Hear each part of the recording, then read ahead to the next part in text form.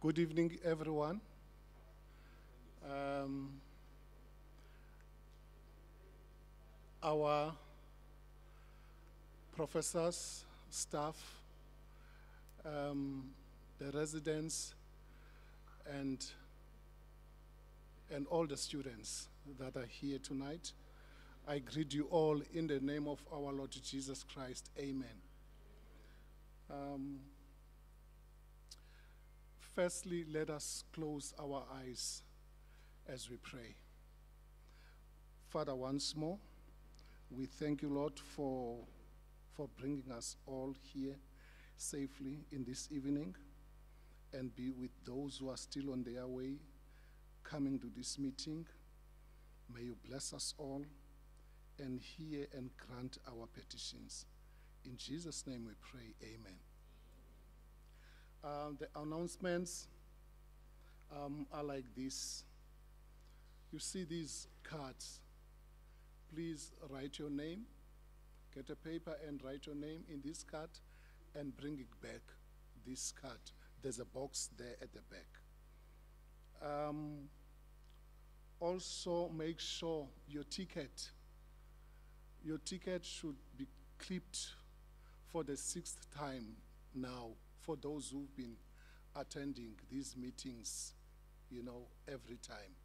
2 each day, that is Monday, Tuesday, and today.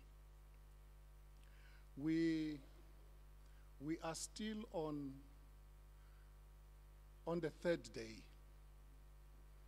but it's just that on the 6th meeting, we continue finishing the 3rd day. Our speaker for tonight is none other than Duduzi Ngobo. One of the things I like about him, he's a good teacher. I had some challenges in few modules, but I'm made through those modules because of his teachings.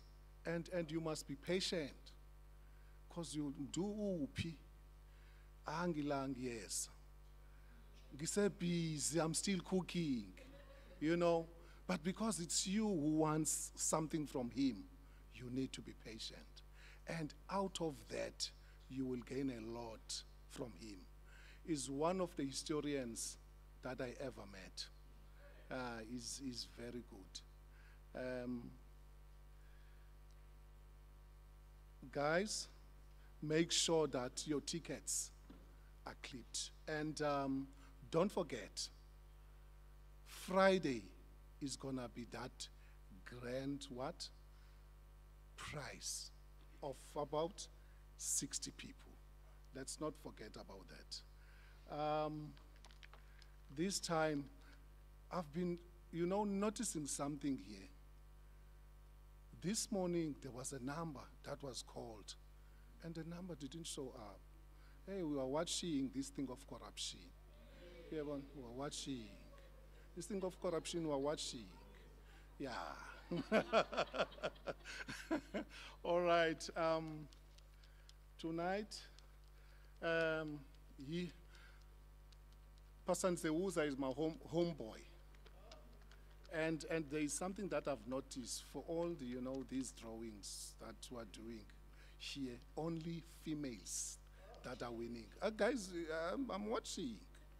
Let's do some corruption. We'll see tonight. Pastor Nseuza, can you please come and draw? And see whether it's going to be a male or female today,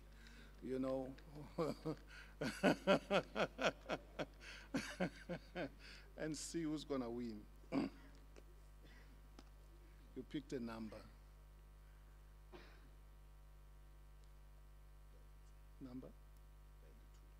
Number 92, 92. Number 92. Do we have that number here? Oh, there is, Marilyn. Hi. Guys, it's not me. Zeusa, draw and the number is here. Who's that mail? Where's that mail? Is a mail. And we are asking this guy, please don't be shy. Please don't be shy. Come, my brother. Please don't be shy. We want to take a picture with you, man.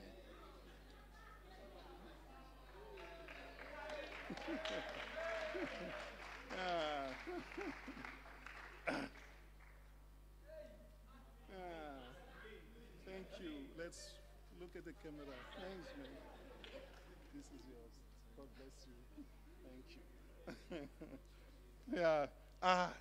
Guys, there's a change. There is a change. We're moving. All right.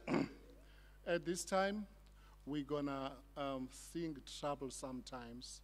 After Trouble Sometimes, Mfundisi will come and deliver the message for tonight.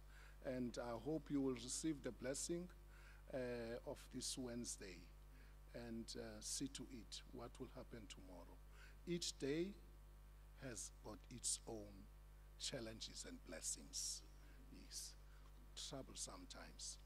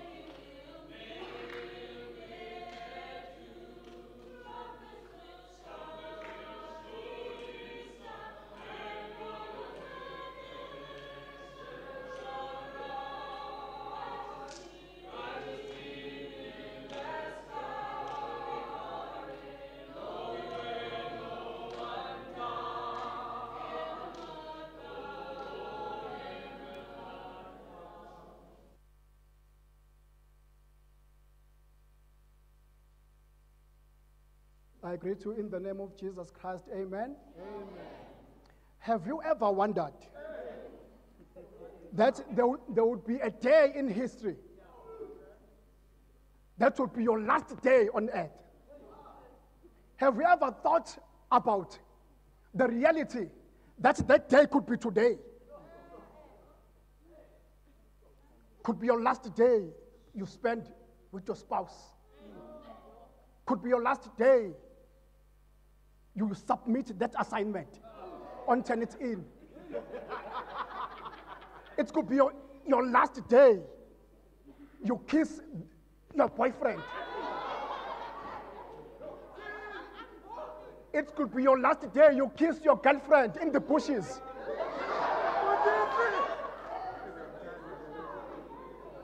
Have you ever thought about that? And God made sure that you are here tonight. For tomorrow is not promised. You only have this moment. For the first time in your life, put a smile in God's face. The heaven is watching you. That today you will make God proud. Don't let this opportunity pass you by. Don't let this moment pass you by. Make God proud today. It was Miles Monroe who said the greatest gift that God ever gave man, it was the gift of life. Genesis 2:7. And the Lord God formed man out of the dust of the ground, and he breathed into his nostrils the breath of life, and man became a living being. But in Genesis 3, man lost that gift of life. They sinned against God. They disobeyed God's word. Then the relationship between man and God was broken. It is John Pauline who says, in Adam, the entire human race received sin and death. Sin gave power to the enemy called death. And death fears no one on earth. Death cares nothing about your status. Death cares nothing about your plans. Death doesn't care whether you are 18. Death doesn't care that you are 19. Death doesn't care that you are 12 years old. Death doesn't care that you are 34 years old. He fears no one on earth. Death took down King David, the man after God's own heart. He went down to the grave and never came back. Death took down Nebuchadnezzar, who built Babylon. He went down to the grave and never came back. Death took down King Solomon, the man who has knowledge, the man of wealth. He went to the grave and never came back. Death took down Muhammad Ali, the world's greatest. He went down to the grave and never came back. Death does not care that you go to the gym every day. Death does not care that you have six-pack. Death does not care about your health. Death does not care that you are a vegetarian. Death is an intruder. Death is an uninvited guest. You may be sitting there with your children, and death will come in and intrude. You may be sitting there watching soccer, El Clasico. Death will come and intrude. You may be sitting there with your wife. Death will come and intrude. And death took down the Queen of England. She went down to the grave and never came back. Death took down Plato and Aristotle with their wisdom. They went down to the grave and never came back. But there is a man. There is a man. I'm saying there is a man who came from heaven to earth, to the grave. He gave death his life. He said, take my life, but don't be excited. I am coming back on the third day to receive my life. Don't be too excited. Who is this man? Go with me to 1 Thessalonians 4, verse 13 to 18.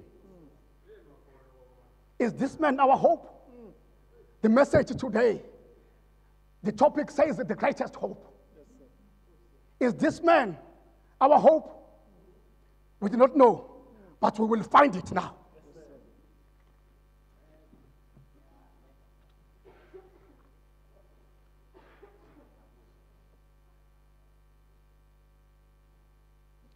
Brothers, we do not want you to be ignorant about those who fall asleep, or to grieve like the rest of men who have no hope. We believe that Jesus died and rose again. And so we believe that God will bring with Jesus those who have fallen asleep in him. According to the Lord's own word, we tell you that we who are still alive, who are left till the coming of the Lord, will certainly not precede those who have fallen asleep. For the Lord himself will come down from heaven with a loud command, with the voice of an archangel, And with the trumpet call of God, and the dead in Christ will rise first. After that, we who are still alive and are left will be caught up, not that weight, together with them in the clouds to meet the Lord in the air.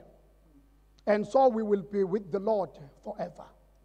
Therefore, encourage each other with these words. May the good Lord bless the reading of his word. Amen. Shall we close our eyes? Heavenly Father, I'm about to touch your things. Cover me with the cloak of righteousness and feed your sheep. In Jesus' name, amen.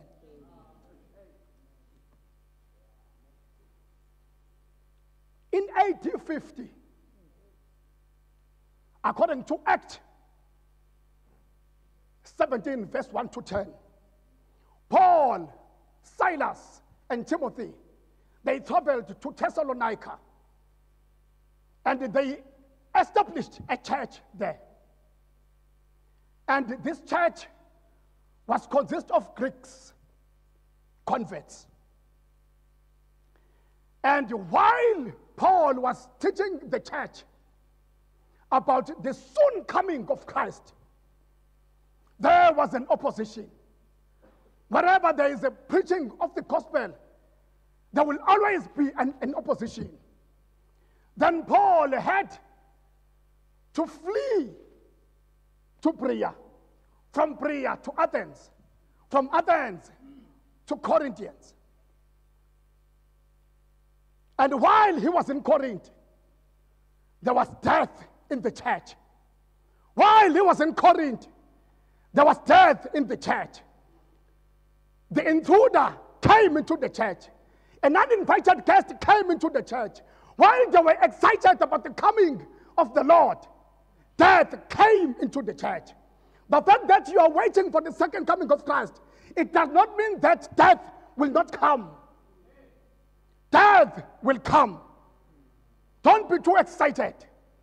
You need to know that death is here. The day you are born, also you start traveling to your grave.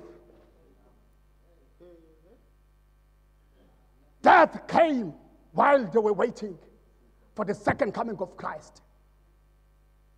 I was watching a clip in YouTube. I saw a deer drinking water. And then there came, within a twinkle of an eye, a crocodile. And the face of the deer was inside the crocodile. And the deer does not drink water if the waters, there is a movement there. Because the movement means that there is a danger in the waters. There is death in the waters. This time, deer came at the right time. The waters were quiet. But the enemy came and dragged the deer into the waters. The fact that the waters are quiet, it does not mean that your enemies are sleeping. The fact that everything is going well in your life, it does not mean that your enemies are sleeping. The fact that you are waiting for the second coming of Christ, it does not mean that death will not intrude. Death is always here. And then Paul wrote a letter while he was in Thessalonica. And then he first sent Timothy into the church. And then church came back with the report in Corinth, and that there is death in the church. And the Christians are grieving like pagans. And you will remember this time, there was a belief that when someone dies, it is the end. When someone dies, it is the end. There was a belief of the Sadducees that there is no resurrection. There were also Epicureanism that believes that there are no future requirements. There were also Zoroastrianism. They also believe that there are no future punishment. There are no future requirements. There are no future punishment. And then they grieved like the rest. And then Paul wrote a letter while he was there in Corinth. And then he said to them in the letter, he gave them an eschatological encouragement. And then he said to them, brothers, we do not want you to be ignorant about those who fall asleep. The word ignorant, Paul uses it more than 6 times. And the word ignorant, the opposite of the word ignorant, is knowledge, which means they were uninformed about the state of the dead. And then knowledge is associated with light. And then ignorant is associated with darkness. Which means when you are ignorant, you are like in the room full of darkness. You need someone to turn on the light of knowledge. When I first came here, I was like in the room full of darkness. But from semester to semester, my lecturers, turn on the light of knowledge. Turn on the light of knowledge. I am no longer the same as I was when I first came here. You can't spend 4 years at Helderberg and still remain ignorant. You can't spend 3 years at Helderberg and still remain ignorant. Which one is this one?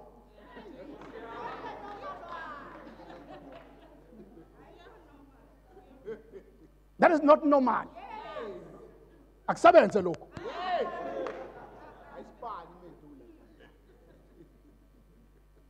When it comes to the books, you are shallow. But in the dating, you are number 1. When it comes to academics, you are very shallow. But when it comes to umjolo, you are number 1. You can't spend 4 years here and still be ignorant and still be in darkness. And Paul says, I do not want you to be ignorant about those who fall asleep. You will notice that he uses euphemism. Fall asleep. And in this time, this euphemism was used not by Christians alone, but also those who were pagans. But to pagans, it was eternal sleep. So Paul says, don't grieve like pagans. For the death of the Christians, it is not permanent, but it is temporary. Therefore, don't grieve like those who do not have hope. We do have hope. Who is this hope? Then Paul tells us that Paul says, even if you cry, don't cry and stop, but cry and keep going. When you grieve, don't grieve and stop, but grieve and keep going. Keep going to church. Keep reading your Bible. Don't grieve and stop. Cry and keep going, for there is hope. Therefore, who is this hope? Paul says, we believe that Jesus died and rose again. And so we believe that God will bring with Jesus those who have fallen asleep in him. Therefore, we know that this hope, it is Jesus Christ himself who died. You notice that he says Jesus Christ died, but he says Christians have fallen asleep. Jesus Christ died in our place. He suffered our agony and curse so that we might sleep in him. When we die, we sleep in Jesus. For death is temporary. Jesus is coming again to fetch us home. I need my grave now. I need my grave now. It is Miles Monroe who says the death and resurrection of Jesus Christ was the confirmation that death has lost its power. This is your mama who passed away a long time ago. This is death holding your mother in the grave.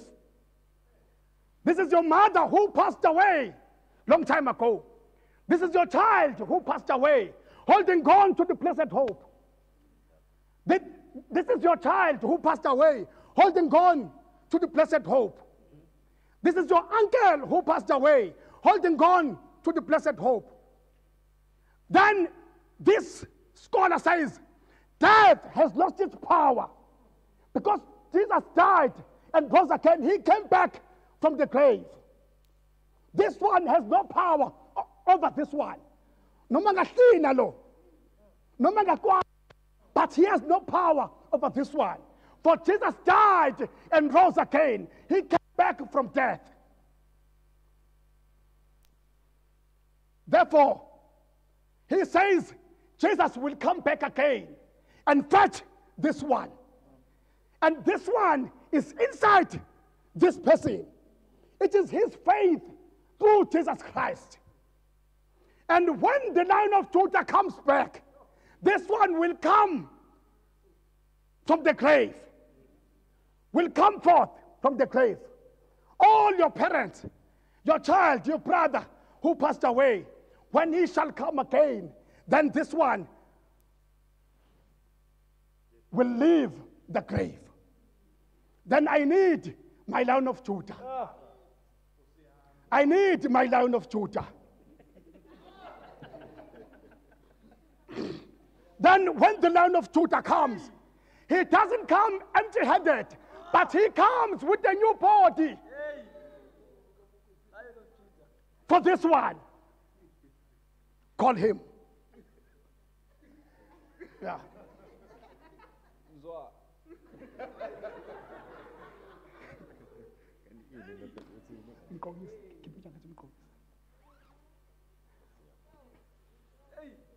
This is the new body, our blessed hope.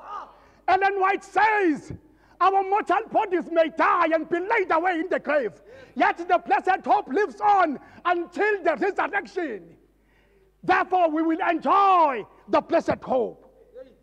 Then Paul says, but it's in 1 Corinthians 15, verse 51 to 53. The corrupt shall wear the corruptible. The mortal shall wear immortality. This body does not have cancer. This body does not have a COVID. This body does not have the diseases of this world. This body is not crippled, but it is the new body. Right now, I have one pack. But wait until the second coming. Wait until the second coming. There is a new body that I will receive from God. There is a new body that I will receive from God. When he comes from the grave, he comes with his faith. Uhamba nokholo lwakho unyuka nalo. Ukube ngiyakwazi ukucula, ngabe ngisho ukholo lwami ngonyuka nalo. Cula mfana wami.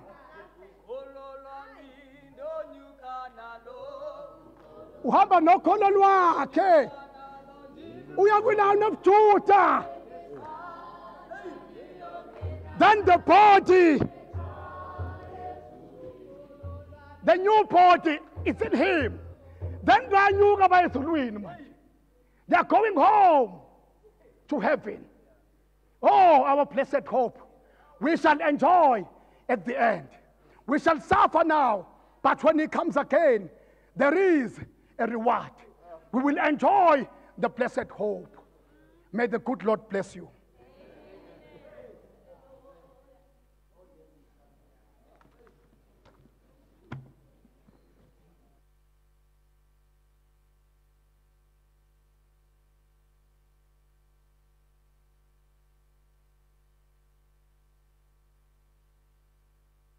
Do we say amen? Amen. The H2E2H is still continuing. heaven to earth, from earth to heaven. We can see we are reaching the climax of this week, you know, and the Spirit of God is among us. There's a prayer box at the back. Write your prayers, put your prayer request inside that box. Oh, Dr. Conrad is here. Dr. Conrad, I just want to confirm tonight, prayers are answered. There is a confirmation that we got from our prayer meeting today, from the previous prayer meeting we held. There is one candidate that said her prayer was answered today after we prayed yesterday. What I'm trying to say, please don't ignore the prayer box. You need not to put your name, but to put inside your prayer request and see what God will do for you. This was meeting number 6. Tomorrow is meeting number 7. And there is something about number 7.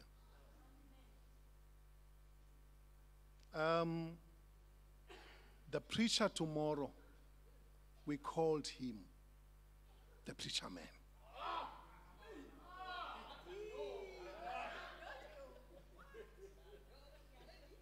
Preaching is his lifestyle. His name is none other than Rocky Xolani Makatasa. Tomorrow morning, be here and receive the blessings of tomorrow.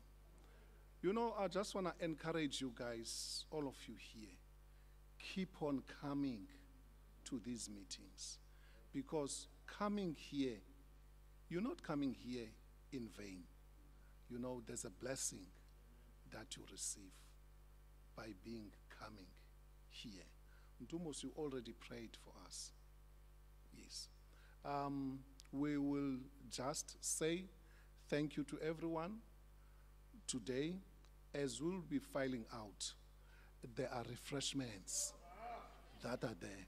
Please don't pass those. Everything that is there is catered for you.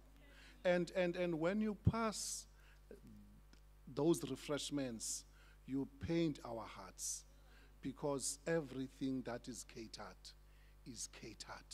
for you. We rather not having leftovers than to have leftovers at your presence. As you file out, don't forget to get your refreshments. May God bless you, and come again tomorrow.